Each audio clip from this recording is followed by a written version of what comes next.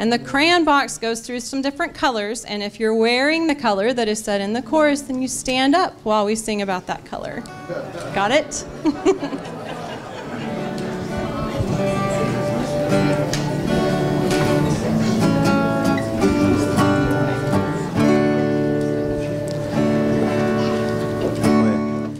When I was a little child, no higher than your knee, my mama bought a box of crayons just for me. So I picked them up and I opened them up and I looked way down inside, and the colors, they reminded me of Jesus when he died. Red is the color of the blood that he shed. Brown is for the crown of thorns they placed upon his head. Blue is for royalty in which he did dwell. And yellow is for the Christian who's afraid to tell. Well, I colored and I colored till my crayons were all gone. And though I am much older now, my memory lingers on.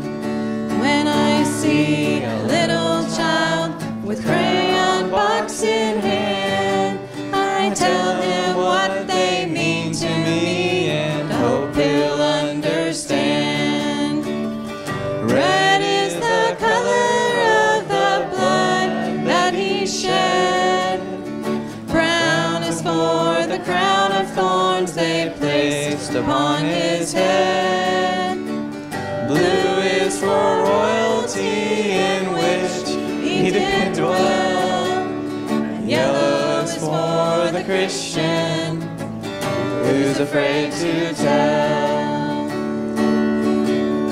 Afraid to tell the story of Jesus when he died. He died for lonely sinners, just like you and I. Someday soon he's coming back to be our King. And the colors of the crayon box you will see. One more time. Red is the color of the blood that he shed. Brown is for the crown of thorns they placed upon his head. Blue is for royalty in which he did dwell. And yellow is for the Christian who's afraid to tell. Very good. Next one's I've Been Redeemed. Which verses of this one?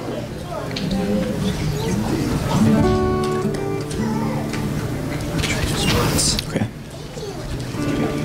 Read that.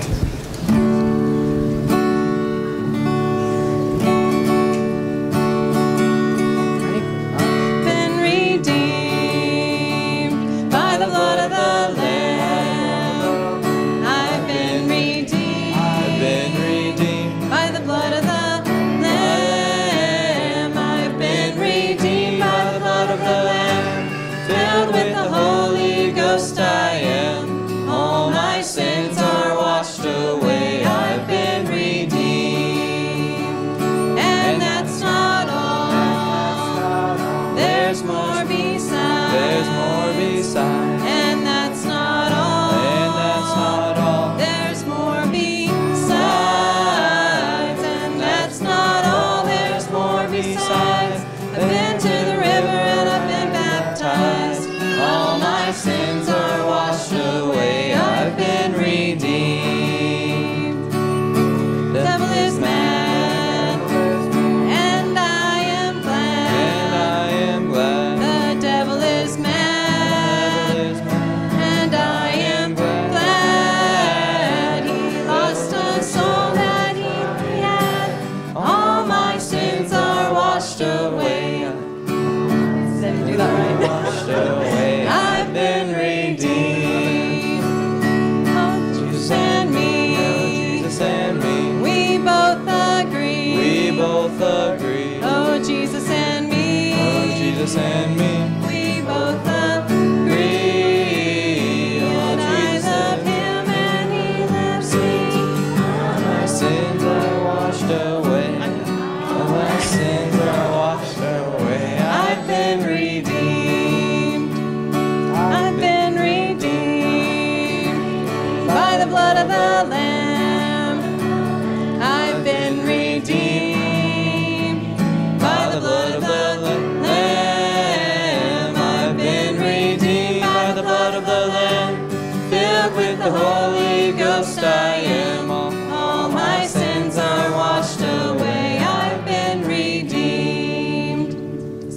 again, to redeem ourselves.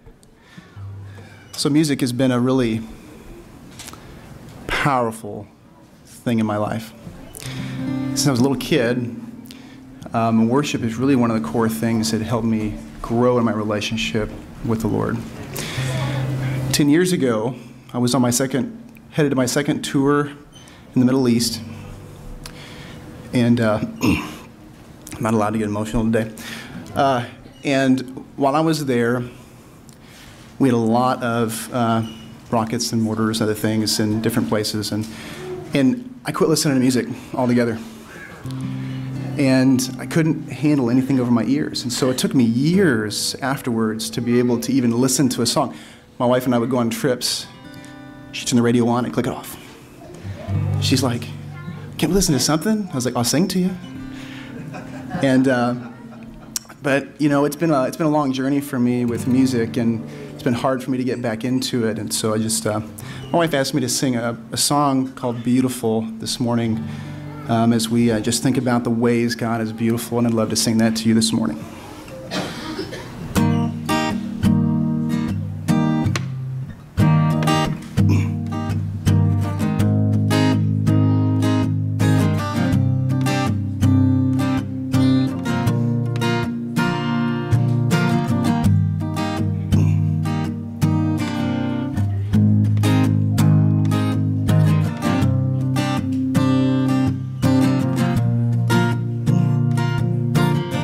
I see your face in every sunrise. The colors of the morning are inside your eyes. The world awakens in the light of the day. Look up to the sky and say, "You're beautiful."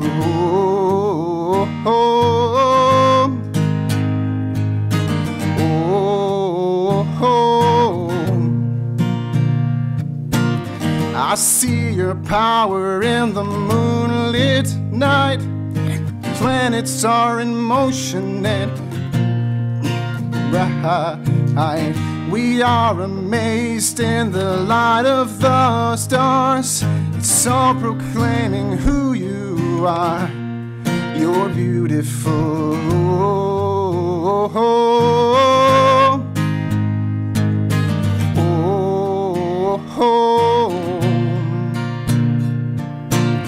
I see you there hanging on a tree. You bled and then you died and then you rose again for me. Now you are sitting on your heavenly throne. Soon we will be coming home. You're beautiful.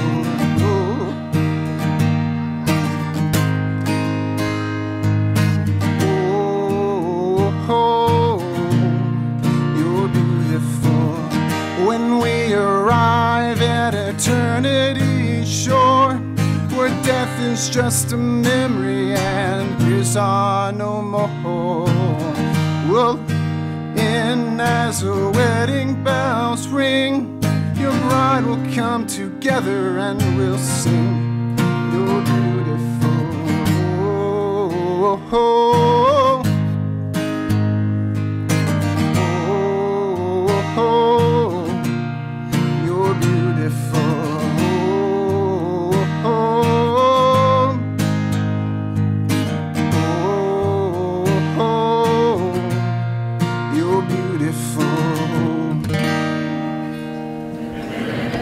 Thanks.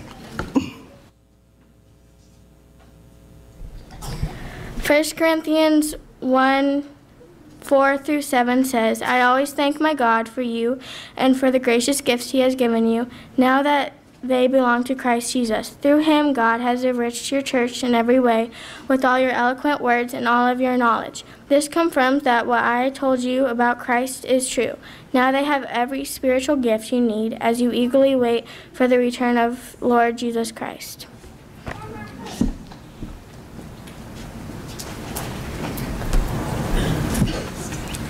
Let's bow our heads for prayer.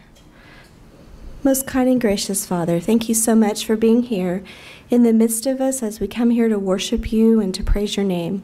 We ask that you be with Lauren as she speaks today and help the words to be your words spoken through her. In Jesus' name I pray, amen. Good morning. There was a little Adventist church that started out real small, and at first they met in sanctuaries of other denominations. They would rent from these other churches, and for a while they rented from a Baptist church, and later on they rented from a Methodist church, all the time trying to save up money so that they could buy their own property and build their own church. Finally, they picked out a piece of land and began work on a new building. And that's when problems started. First, it was what color to paint the sanctuary. Then it was what kind of carpet to put in the foyer. When the church was finally built, the arguments grew into other issues, like what people should wear and eat. Then the fighting got so bad that when you walked into the church on Sabbath morning, you could sense the divide. One half of the church believed that good Adventists wore no makeup or jewelry, and men always wore suits to church with a tie. And women always wore skirts, no pants. No, that pants are for men. You wore long skirts to your ankles and you never showed any skin. Those people sat on one side of the sanctuary, and everyone else sat on the other side. Neither side talked to one another unless they were arguing. The fighting escalated to a point that some of the members of the church would ask people to leave based on what they were wearing. And they would go to potluck and they would throw out any dish that wasn't strictly vegan. The last straw came when my grandmother came to church one Sabbath. She'd attended this church for years. She was there when they rented from the Baptist church. She was there when they rented from the Methodist church. And she was proud of the church's growth and their new building. She walked into church that fateful Sabbath, and a young pastor approached her and said, "Sister, do you think God would want you to wear those pants in his house?" And let me tell you, you don't talk to my grandmother that way. No. Let me tell you, she doesn't need a lecture about being a good Adventist. My grandmother has been an Adventist her whole life. Unless she's sick, she doesn't miss going to church. She goes to every service. She goes to every Bible study. She even gives Bible studies to prisoners. My grandmother will not stand by and let someone lecture her on being a Seventh-day Adventist. And she looked at him and said, "Yes, I think this is fine." And he should have just left it there. She gave him the perfect opportunity to just walk away. But that's not what he did. He kept going, and he tried to tell her that she needed to go home and change clothes. She stood a little taller, and she looked him right in the eyes, and she pointed her finger like this, and said, "You may think you're a pastor. You may look like a pastor. You may think that you act like a pastor, but you will never be my pastor." Then she turned and walked out. But that wasn't the end of that. My grandmother had been to this church a long time. This was her church. So she made a few phone calls.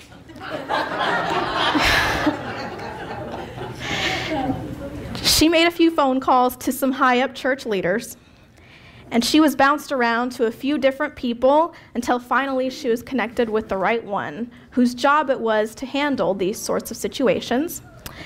And she told him, "We need you to come and fix the division in this church."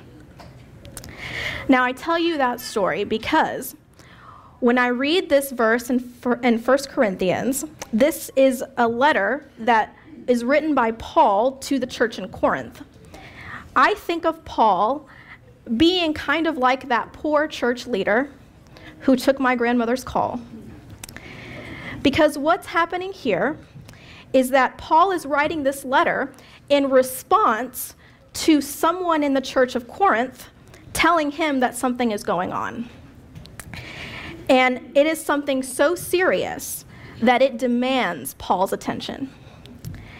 That verse that Bella read so well earlier is the greeting to the letter that Paul is writing. And Paul is writing this letter with a purpose in mind. Let me read you that greeting again. Grace to you and peace from God our Father and the Lord Jesus Christ. I give thanks to my God always for you, because of the grace of God that has been given to you in Christ Jesus. For in every way you have been enriched in him, in speech and knowledge of every kind, just as the testimony of Christ has been strengthened among you, so that you are not lacking in any spiritual gift as you wait for the revealing of our Lord Jesus Christ. He will also strengthen you to the end, so that you may be blameless on the day of our Lord Jesus Christ. God is faithful. By him you were called into fellowship with his Son, Jesus Christ our Lord. Sounds good, doesn't it? This part of the letter, it's kind of like when someone you love is trying to tell you something that you maybe don't want to hear, but you need to hear it. So they start by really buttering you up, right? Maybe if they can get you to feel really good about yourself, it won't make you feel so bad when they have to tell you the hard truth. That's what this verse is. Now, how do we know that someone went to Paul and told on the church in Corinth? Go down to verse 11, and it says this: "For it has been reported to me by Chloe's people that there are quarrels among you, brothers and sisters." Just like my grandmother's church, the church in Corinth was having problems. And it may have started out small. They were probably arguing and fighting over little things. And the problems grew.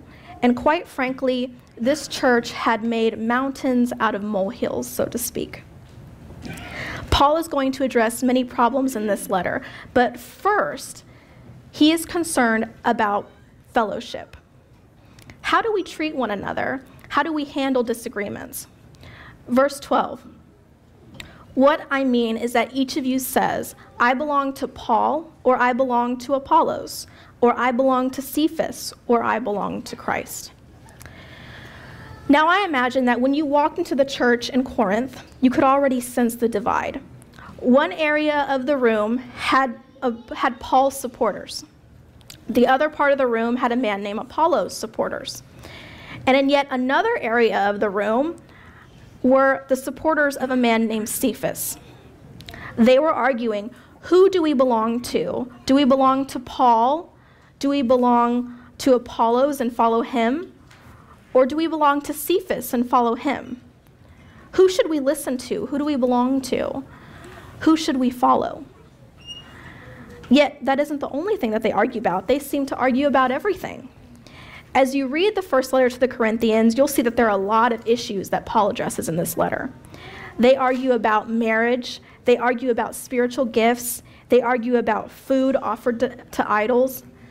They argue about all kinds of things. And Chloe, the member who informs Paul of what's going on, she's had enough.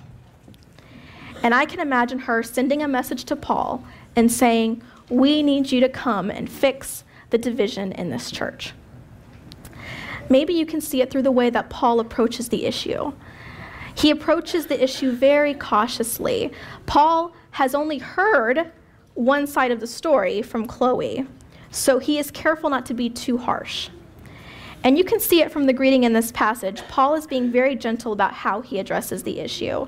So he begins by greeting them, complimenting them, and blessing them. There's this beautiful greeting, and now Paul is going to gently transition into the problem he's about to address. Listen to what Paul says.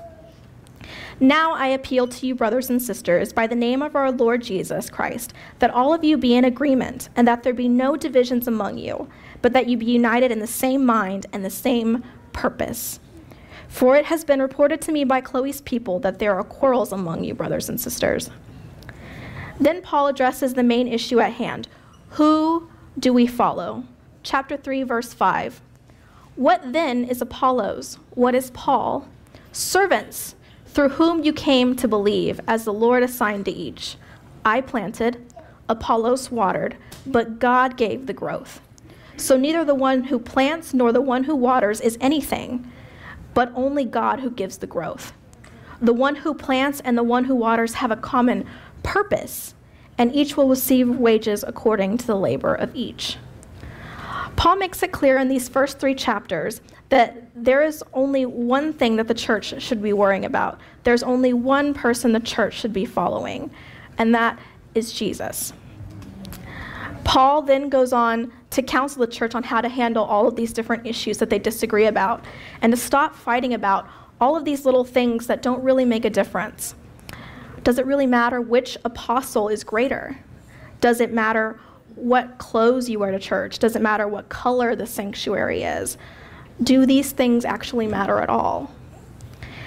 No, there is only one thing that matters. And Paul even writes in verse 10 that we should be in the same mind and the same purpose. Not that everyone should agree all the time or that everyone should have the same opinion. We're all different people, so that's not going to always happen that way. But what Paul is saying is that everyone should have the same purpose, the same goal in mind. And what is that purpose? Paul has already told us in his greeting. And in fact, in the first 9 verses of this letter, Paul has named what our purpose is 17 times. Listen for it as I read those verses. Paul, called to be an apostle of Christ Jesus, by the will of God, and our brother Sosthenes, to the church of God that is in Corinth, to those who are sanctified in Christ Jesus, called to be saints together with all those who are in every place, to call on the name of our Lord Jesus Christ, both their Lord and ours. Grace and peace to you from God our Father and the Lord Jesus Christ. I give thanks to my God always for you, because of the grace of God that has been given to you in Christ Jesus. For in every way you have been enriched in him, in speech and knowledge of every kind, just as the testimony of Christ has been strengthened among you, so that you are not lacking in any spiritual gift as you wait for the revealing of our Lord Jesus Christ. He will also strengthen you to the end, so that you may be blameless on the day of our Lord Jesus Christ. God is faithful, and by him you are called into fellowship of his Son, Jesus Christ, our Lord. Did you hear it? Did you hear how many times Paul repeats it over and over and over and over in the greeting? He mentions God, Christ, Lord Jesus 17 times in just 9 verses. Paul is trying to emphasize a point, that Jesus is at the center of all that we do. Our purpose is to spread the good news of Jesus. Who do we belong to? We belong to Jesus Christ, our Lord. And if you didn't catch the hints in the first 9 verses, then don't worry, because Paul is going to make it more plain in this letter. Chapter 3, verse 7. So neither the one who plants nor the one who waters is anything, but only God who gives the growth. The one who plants and the one who waters have a common purpose, and each will receive wages according to the labor of each. Then verse 11, for no one can lay a foundation other than the one that has been laid, and that foundation is Jesus Christ. Paul doesn't want these small issues to get in the way of keeping our focus on Jesus. And believe me, Satan knows how to distract us from our purpose. I once heard a pastor in California that I know say that if you want to split a church, redecorate. If you want to split a church, redecorate. He then proved his point by telling this story. It's a story of a little Adventist church that split in two. The sanctuary in this church, it was kind of in an oval shaped, and the stage went out a little bit towards the middle of the room, and the pews fanned out around it to kind of give the room a sense of community. There was a wall that formed a half circle just around the sanctuary, and it was plain white. Until one day, the church leaders came up with a great idea. They decided to paint a mural on this wall. The concept was to paint the whole plan of salvation. They would start from the Garden of Eden all the way down to the second coming of Jesus. And they presented their idea to the church, and everyone loved the idea. The leaders brought in a painter to create the mural, and finally, when it was finished, it was revealed to the whole church. And most thought that it was beautiful, but there were some who saw a problem with the mural. They began to talk amongst themselves, and they decided that this wasn't a small problem, this was a huge heresy. Perhaps the painter was an atheist or an evolutionist, and they were trying to corrupt the minds of the children in this church, and that's why they included this heresy. This group brought their concerns to the pastor and the church board chair, but they didn't see what the issue was. What's the big deal, they said. Just don't look at it. But that answer didn't satisfy the group. How can we not look at it? They told the pastor. It's right there in the first scene of the Garden of Eden. Every time we come into this church from now on, it'll be the first thing people see. But the pastor just said, it's a non-issue. Just don't look at it. Rumors began to spread around the church that the pastor was part of some kind of conspiracy to teach heresy to their children. Church members began to say that this pastor had bad theology, and the teaching in his church was wrong. This group demanded that the pastor and the board chair recant and fix the heresy on this mural. But just as before, the pastor said, it's a non-issue. Just don't look at it. But for this group of members, it was an issue. And they decided to go down the road a few miles and start their own Seventh-day Adventist church. Their church, they decided, would stick to the Bible.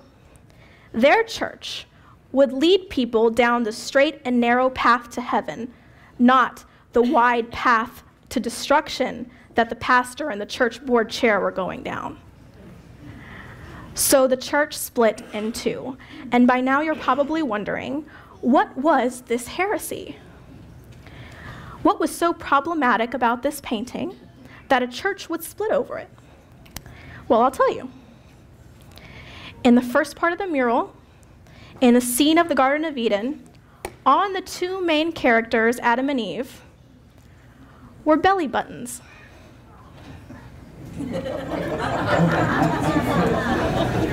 That's right. Adam and Eve couldn't have belly buttons, right? A church split over belly buttons.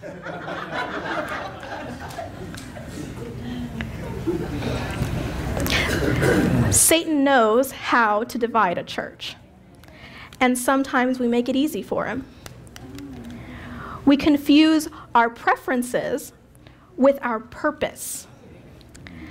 The color we paint, the carpet we choose, the clothes we wear, and the music we listen to are all preferences that we choose in our walk with Jesus, but they are not our purpose. In fact, all these other issues mean nothing in comparison to the purpose of this church. Our purpose is to be the hands and feet of Jesus to others. Living as God's community requires us to be in fellowship with one another so that we can be better reflections of our Lord Jesus Christ. This community is about Jesus. My grandmother didn't call the church leadership because she didn't like wearing skirts. She didn't call because she wanted to fight for her right to wear pants. My grandmother called because she didn't want anyone to be turned away from Christ. She didn't want people to feel the embarrassment that she felt that day. And she wanted everyone to be able to walk in through those doors of the church and be welcomed and feel loved by a community. She wanted everyone to feel the embrace of Christ's people having fellowship together. This church is about Christ, and anything else isn't worth fighting about. And the best news about this is that we are all in the same boat, so to speak. We've all done wrong. We're all sinners. And still God takes us, puts us together, and makes us a community that can reach out and help others. Chapter 1, starting with verse 26, says this: "Consider your own call, brothers and sisters. Not many of you were wise by human standards. Not many were powerful. Not many were of noble birth. But God chose what is foolish in the world to shame the wise. God chose what is weak in the world to shame the strong. God chose what is low and despised in the world, things that are not, to reduce to nothing things that are, so that no one might boast in the presence of God." Friends, we are blessed. Despite our flaws, God has blessed this church. We can see it from the new building that's going up next door. We can see it when we have our work bee and see all the people that come out and help us. We can see it on those days on Sabbath morning when we come in and it's hard for us to find a seat. God is blessing this church, and I believe that he will continue to bless this church as long as we stay focused on what our purpose is. Our purpose is to be the hands and feet of Jesus here in this community. And I'll leave you with some final words from Paul that he says about the issue. Chapter 1, starting with verse 30. "He is the source of your life in Christ Jesus, who became for us wisdom from God and righteousness and sanctification and redemption, in order that, as it is written, let the one who boasts boast in the Lord. When I came to you, brothers and sisters, I did not come proclaiming the mystery of God to you in lofty words or wisdom, for I decided to know nothing among you except Jesus Christ and him crucified." Let's pray. Dear Lord, I just want to thank you so much for the blessings that you've given to us here at Springtown. Lord, I ask that you continue to bless this church and you help us to stay focused on you, Lord. Lord, I ask that as we go about our different ways today, that you will continue to be with us and bless us and keep us safe, Lord. We love seeing the growth in this church. We love seeing our new building going up, Lord, and we are so excited to see what you're going to do in this community. Lord, we ask that you continue to use us and help us to be the kind of people that are your hands and feet to this community. In your name we pray all of these things. Amen.